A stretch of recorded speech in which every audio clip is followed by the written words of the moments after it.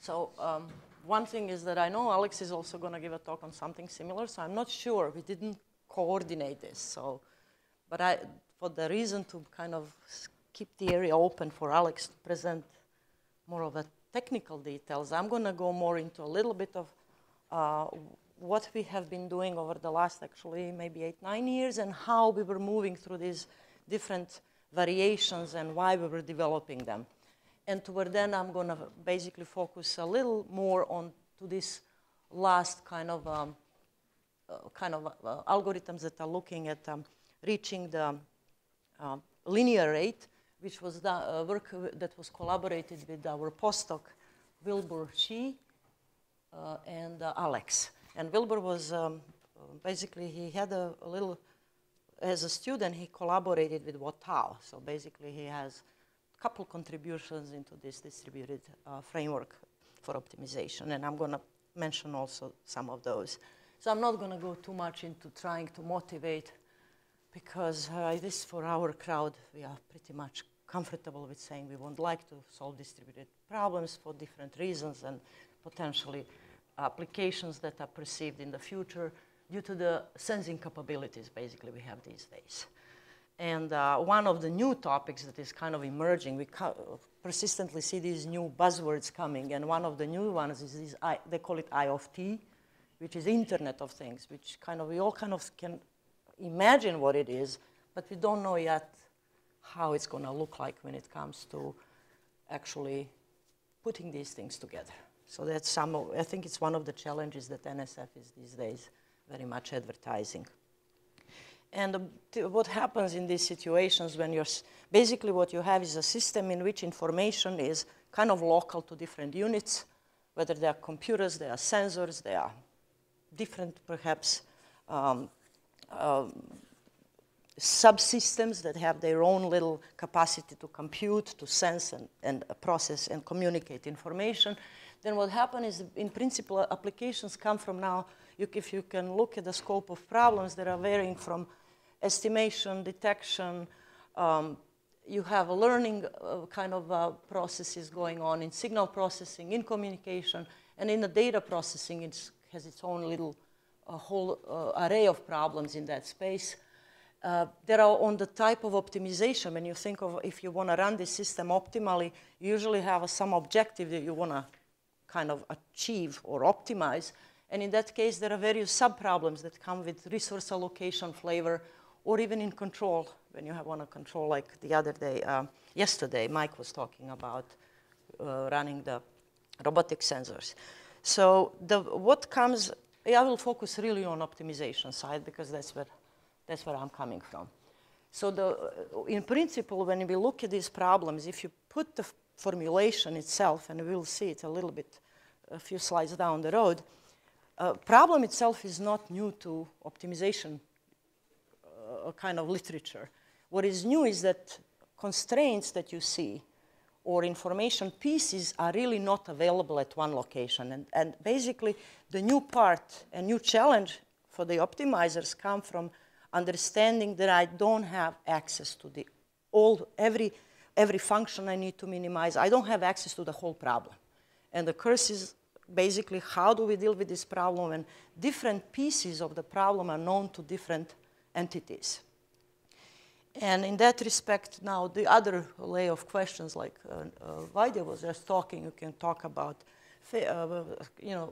security, privacy, how do you hide? I'm not touching that.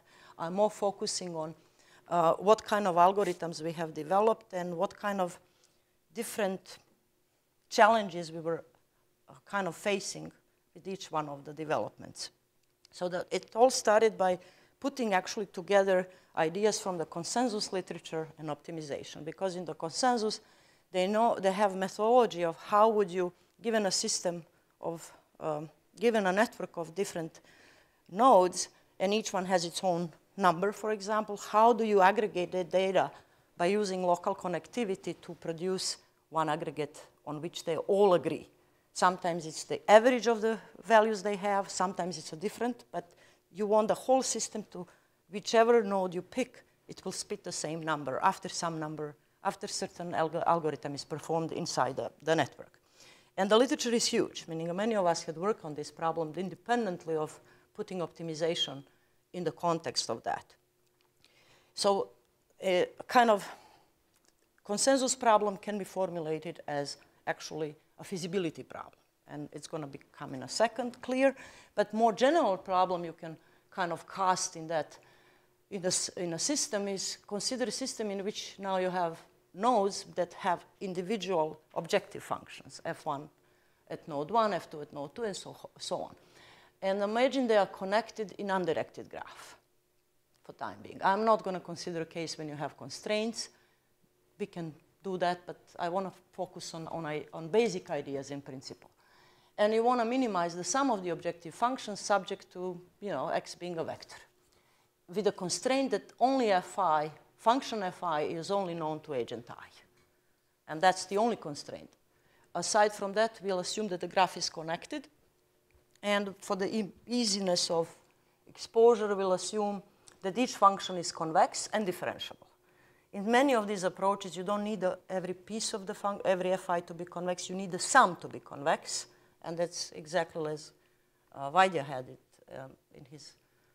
But for time being, I'm going to just assume it. It's maybe, in some cases, it's more than we needed. So a couple algorithms that we considered in that respect were basically very simple. First one is basically saying that if I connect with my neighbors and I put weights Aij to the information that comes from my neighbor, basically in this concept, each of us have an estimate. So at time t, agent I has estimate xi of t, and the neighbors have xj of t. Aij is equal to 0 if node j is not a neighbor of the agent I. So with Aij, you can actually encode the graph structure, and the weight Aij is positive if xj is your neighbor. And what else we require here is this is one of the basic basic algorithms is that summation of these Aij's is equal to 1. So basically what you're doing, you're convexly combining estimates that are coming from the neighbors. Upon doing that, you're basically trying to align. So the first term there is kind of, we try to align our decision with the neighbors. Second one is saying I'm going to take a step following my own gradient at my current state, which is xi of t if I'm agent I. There is a variant, so in this variant, first one, you're just basically aggregating the decisions of the gradients are coming kind of computed at the current state prior to the averaging, right? There is a variant where you can first aggregate the information on the states and then also use that for the evaluation of the gradient. Those are slight variations. And on the second part here, the first and the second equation differ only in where I'm evaluating the gradient. So under certain nice assumptions, let's say on the step size, if step size is diminishing and satisfies this sum of the step sizes is not, it's actually plus infinity, but the squares are summable, you can show that if the problem has a solution, if the matrix say that you are using is doubly stochastic, and there are some assumptions on the gradients, you can prove that iterates at every of the agents will converge to some of the solutions of the problem, because you may have more than one. And there are results when we can characterize this rate.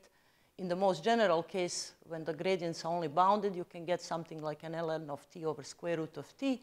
And if the functions are, in the sum of them is strongly convex, you can improve it to just improving the factor here by square root. And ln of t kind of got to hunt us from the graph. So the one part to kind of carry from here is that this is it was the simplest possible thing we could think of. Just kind of combining the two. And one way to, when there is a connection between this and some regularization, but in principle, there is a lot of work that I'm going to probably go faster through this. But what is happening here, that algorithm is kind of slow. If you know that if I don't have strong convexity, algorithm goes with ln of t over square root of t. That's really slow. But the slowliness is also allowing, you can easily extend this to time-varying graphs. You just need to worry about something about these matrices and the underlying graphs. That should be some structure in them. But in principle, because it's slow, it can catch up with a lot of imprecisions in computations. You can, with a lot of basically errors, whether they are coming from the wrong, from a kind of gradient estimates that might be even stochastic. You can even play with the variance that noisy links may happen. But in principle, because it's slow, it can catch up with a lot of changes. That's the bottom line. But the downside is it's kind of slow. And another thing where I'm going, when one of the drawbacks was first noted, was that, well, the way it's given, you need doubly stochastic matrices for the things to work, right? And often, well, if you have a directed graph, you have a problem. Because construction on directed graph, if it's static, there is a process. You can construct it on the go. And I think there is a recent paper with Asu, and I may not remember who else was working on it, when they can, on a static directed graph, they have a way of adjusting the weights in a such way that in the limit, asymptotically, they are creating doubly stochastic matrices and solving the problem. But here, once you allow the graphs to change, then, oh yeah, then you cannot do that. Because by the time you construct doubly stochastic weights for this particular graph, it takes time. And you need to take a gradient. And then the next time unit, you're going to face a different graph. You need to construct the weights again. So in order to avoid that kind of double process, which takes some iterations to do the weights and then move in the gradient space, with Alex, we actually resorted to something that was, what you do is you resort to a different form of consensus algorithm. So if you look at literature out there, there was a paper by Kempe, Dobra, and Gerke, where actually they have an algorithm for reaching agreement on a directed graphs. It was given for some kind of random gossiping, I believe, but the idea extends beyond their initial work. So you can expand it to deterministically, let's say, changing directed graphs. And the idea hides behind using, in essence, using gross stochastic matrices, which are easy to construct because they depend on knowing your outgoing links, which is sort of, in the directed graphs, we kind of assume that we know with whom we can talk down the stream. And then basically forming a ratio. So the idea is relatively simple, but then equations become a little bit messier. So here the notion says that what I have is that in the absence of doubly stochasticity, we have basically some different problem that we are solving. And we resort to the basically version, we call it push sum because, or actually push subgradient or gradient, because push sum is the underlying consensus mechanism. And when the graph is kind of static, what happens is that if the matrix A, you think of the matrix A as basically a column stochastic matrix that obeys the structure of the graph. What I mean by that is that weight will be positive if the link Aij is positive, if the directed link ij exists, and will be 0 otherwise. And then if you, under assumptions on basically that the graph is strongly connected, this power of the matrices, A to the power of t, have a limit when the graph is nice. And it's basically a matrix which has all rows or columns are all the same and correspond to a pi vector is a unit vector. It's normalized, positive value. So it gives you like a steady state distribution of a form of a chain.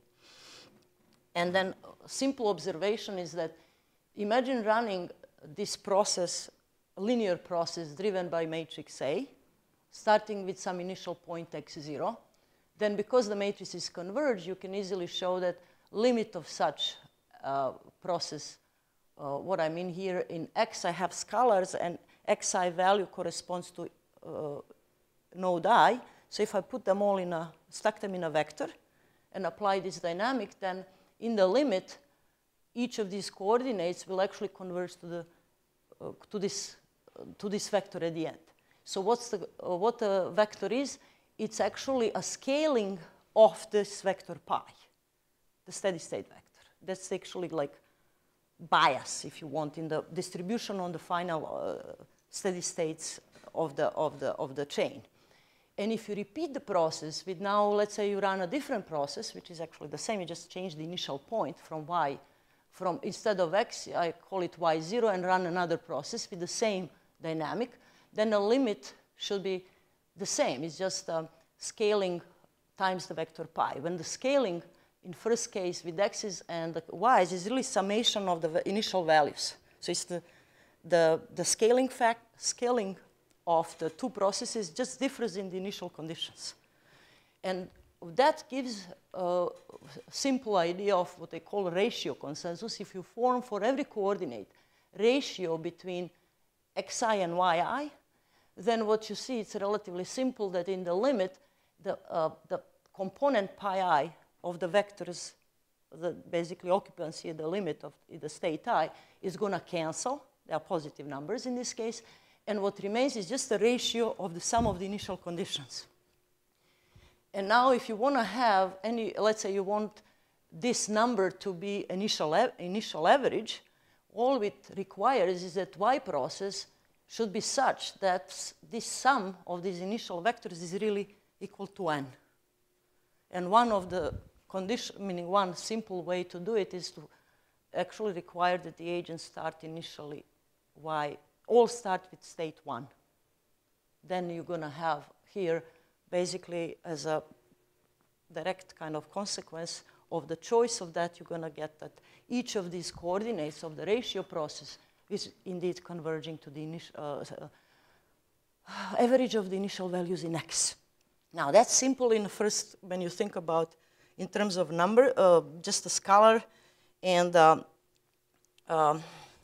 ratio of the two. And in principle, that's really what's done in the analysis.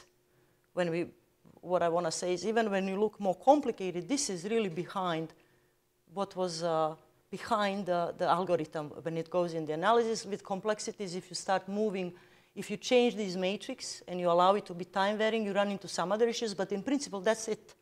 This is the key. And then let me skip through this, and this, and this, and this, and let me be here. So this is how the push sum works. The first term is basically mimicking what I have here, 3 variables, but the wi correspond to the first case of x's, actually. And note here that instead of this matrix, say, we have, if the graph is time varying, we have just weights that are particularly selected depending on the graph structure. So this 1 over dj of t plus 1 is really the weight that's going to sit in the place of aij. And it's time varying. dj would be the number of outgoing links for the agent. What is that? That's agent j. Agent j, when it sends its estimate, it sends it scaled by the number of its outgoing links, and one more because it counts itself. So you can think of this is really that 1 over dj 1 plus t is just particular choice of the matrix A that corresponds to the graph at time t. Okay, so the yi is exactly, if you recall, yi follows the dynamic of this. Yi is in principle something that's going to be started at 0, and it's going to be used in the ratio to divide.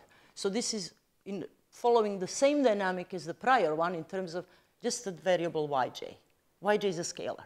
X is a vector.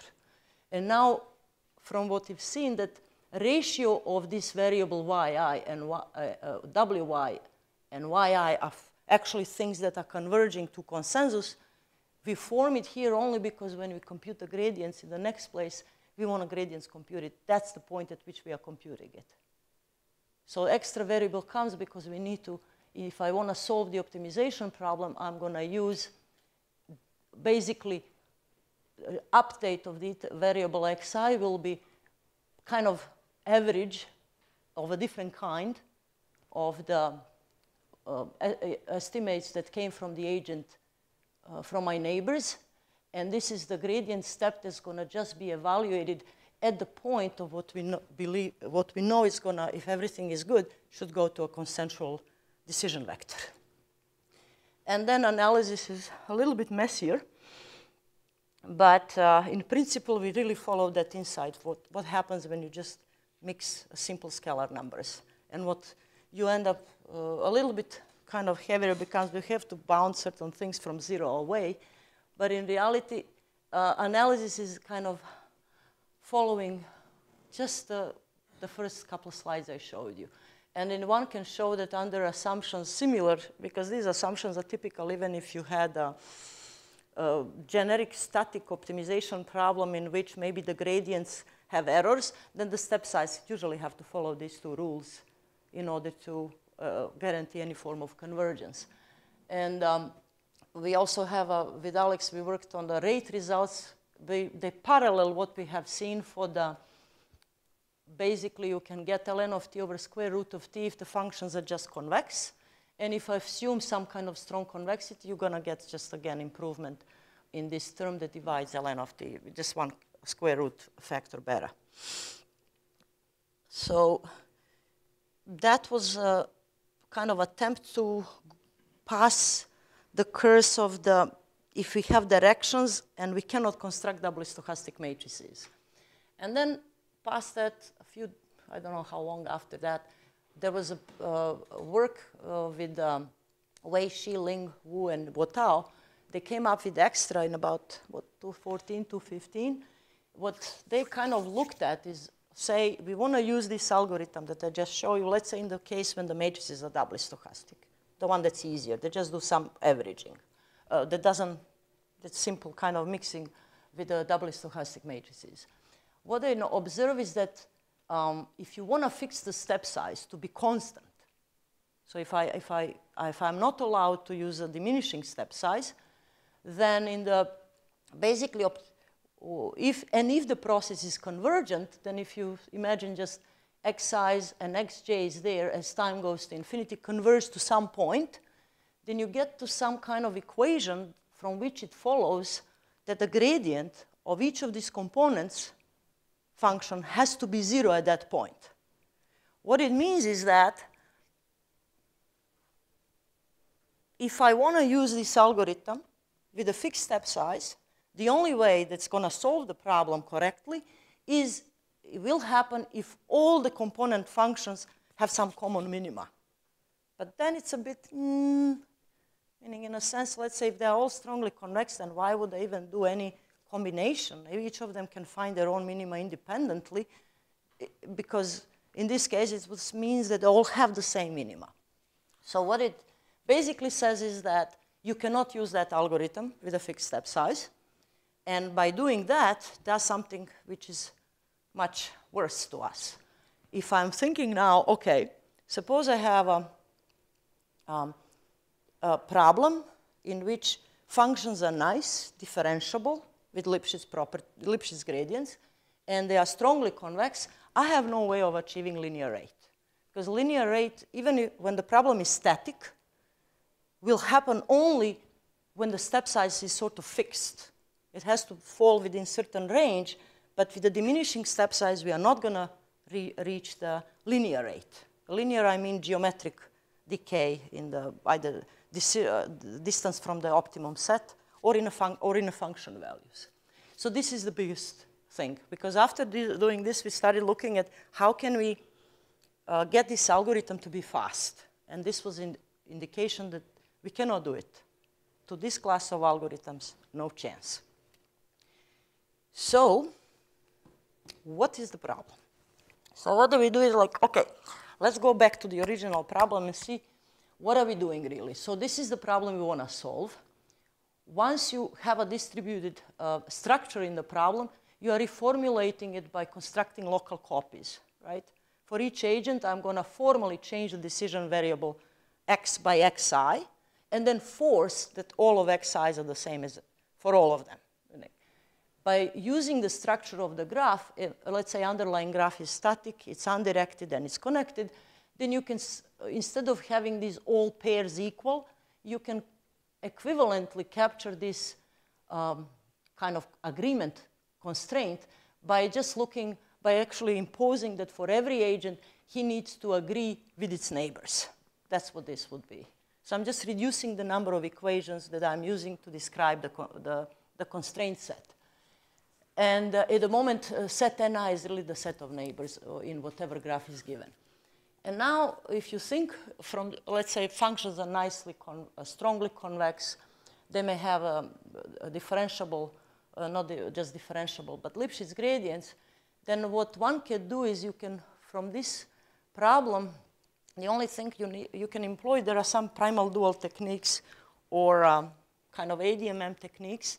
The only thing they exist in the literature, but the only thing that remains in order to bring them to this universe is to see whether their implementation will obey with the local structure of the problem. And if not, you may devise them. You may kind of expand them. And there has been, actually, and then when the problem is centralized, we know that we should have a linear rate on this problem. The best rate should be linear under these good conditions on the problem, on the function properties. But, and there actually, so that would be, so the problem is only whether we can really implement it in the distributed setting and get these rates out. And there is a work that actually, Wotao has this in Extra and PG Extra. They have actually shown that there is a linear rate that can be, this algorithm cannot, their algorithm would achieve a linear rate on these kind of problems. And I think Ermin has here the different somewhat work. It's in asynchronous settings, so the rates are different. But in principle, the reason is that trouble with all of these algorithms work well, and they can achieve good rate, but you have to have a graph static.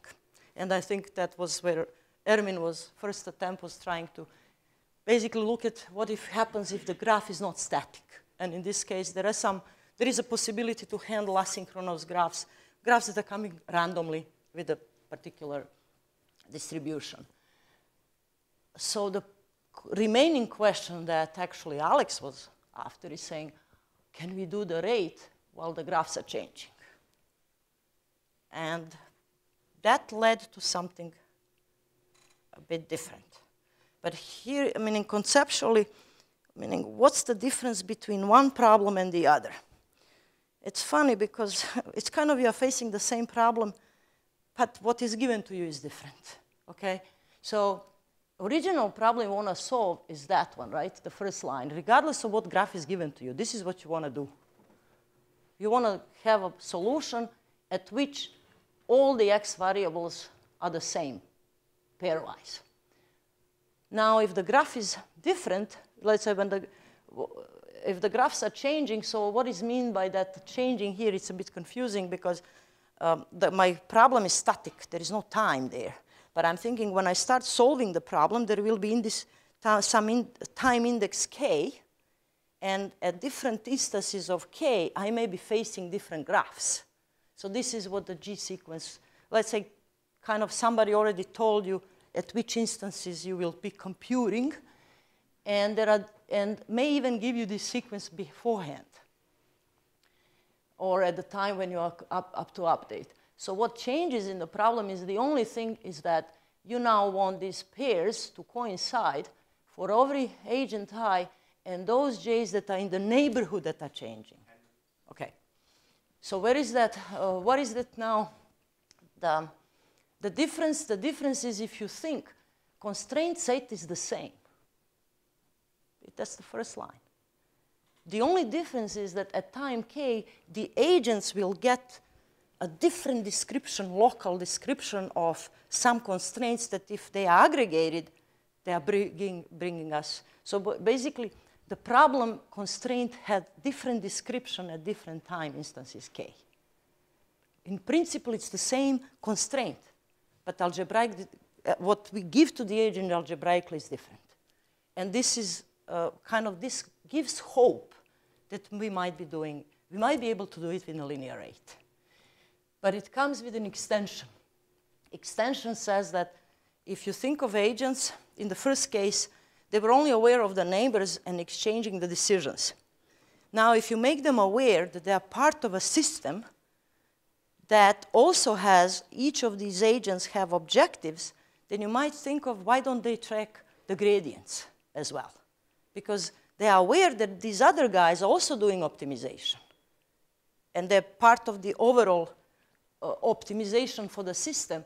What it suggests is instead of taking your selfish gradient that just worries about your cost function, why are you not using something that mimics or tracks the average of the gradients in the system? And you can do it because you can do, with local averaging, you can kind of reach the kind of what is system average. In terms of the decisions, you should be able to reach the same in terms of the gradients. And because they are time changing, you're really tracking them. So that tracking is basically realized by having here some variable that is your kind of, some kind of guess what you have about what the sum of the gradients of the other agents were. That's not, shouldn't be z, but it should be xj's. Fi is there. And you have to update it after this updating the states by basically taking the prior estimate, upgrading with the with surrogates that you're going to receive from the neighbors, and also correct it by removing your prior contribution and adding new term in. It's basically like innovation term. People who do filtering, they do this often. You want to remove what you have already contributed and bring only new part in. If you don't do that, so what happens under doubly stochastic matrices, you can show that some of these GIs across the system are actually always tracking the sum of the gradients. And that's one of the reasons why you subtract. Otherwise, you're going to aggregate, it's going to explode.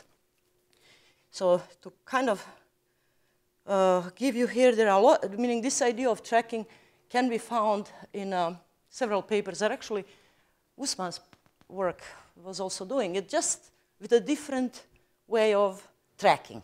It was kind of combining portion of push sum and the row stochastic matrices, I believe.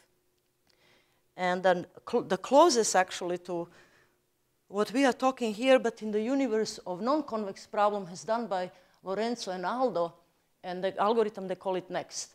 What they actually have, it's more general because they realize that, let's say we want to solve non-convex problem when functions are non-convex, then instead of using the gradients of the functions fi, you can use the gradients of the linearizations of the functions, where these are, basically you can think of any convex function whose linearization, first order linearization in the function value and the gradients are coinciding with your function f here individually. Then you can actually show that this algorithm exhibits under some specific step-size choices, you can show it exhibits convergence toward the stationary points of the original problem.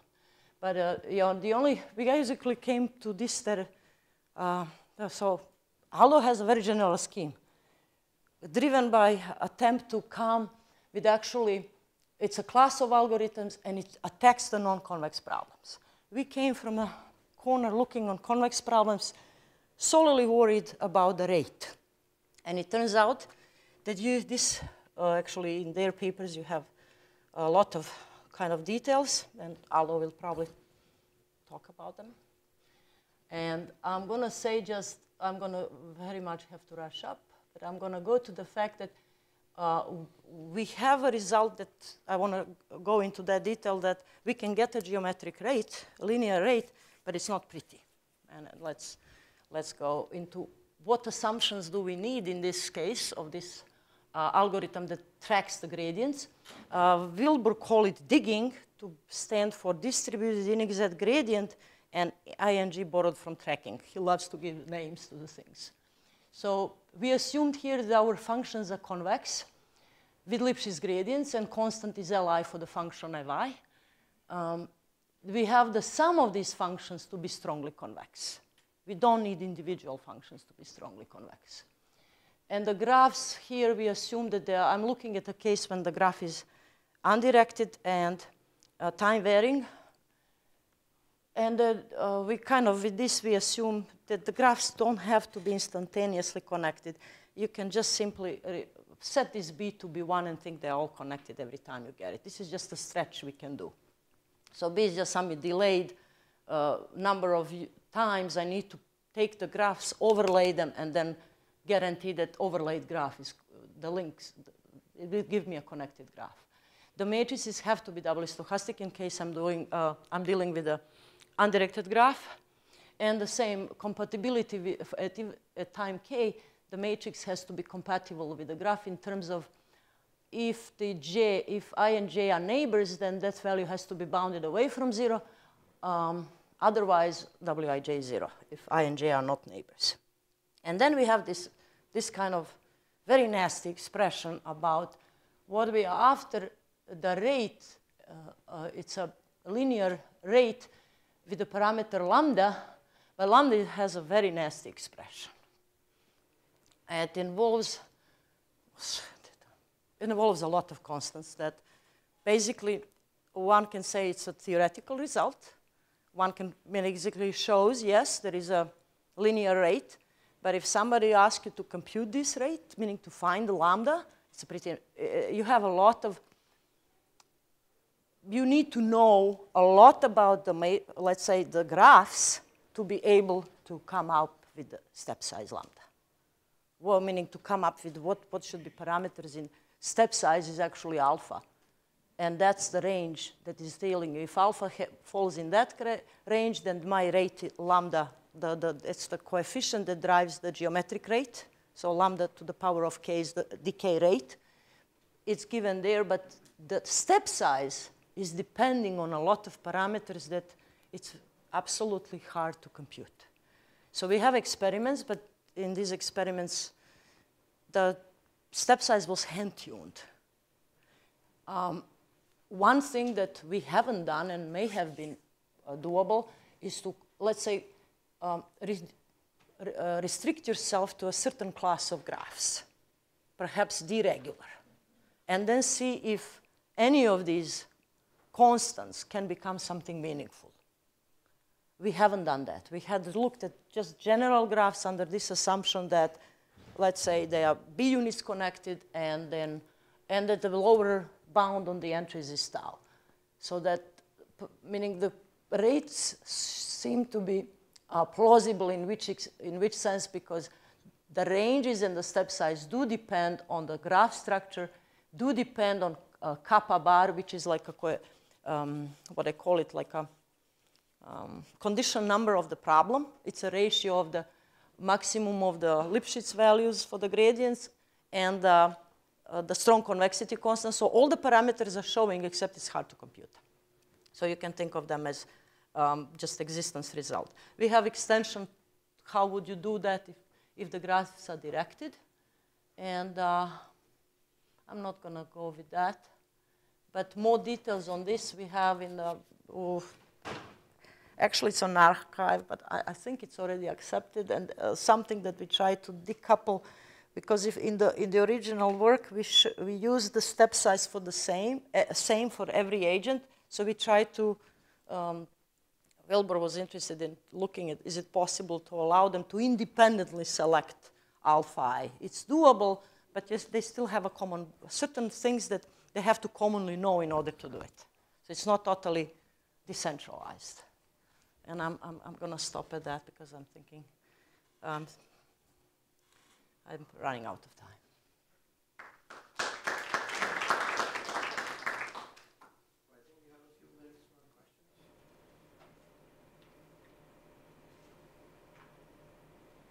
Yes?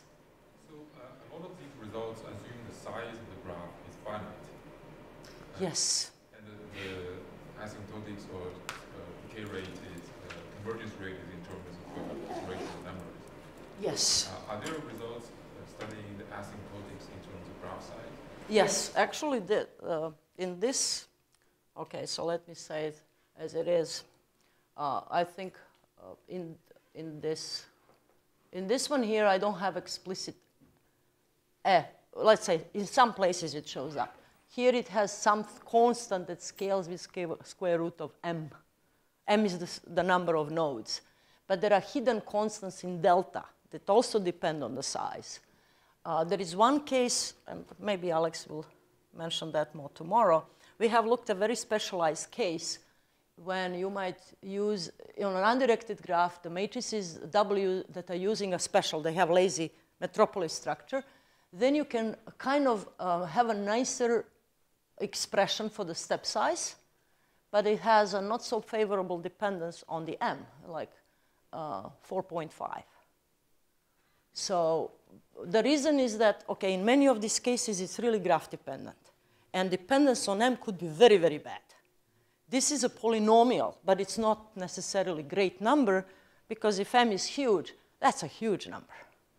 So there could be additional research that if one wants to look and say, okay, can we keep it? Is there a way we can keep it of the order of, I don't know, square root of M, log of M? I have no idea. But this is the closest we got to that, can we just get a constant to get M out? But we don't know it for the directed graphs. It's only on these guys. Any other questions? I think we can wrap up, go to lunch. Let's thank the speaker again. Thank you.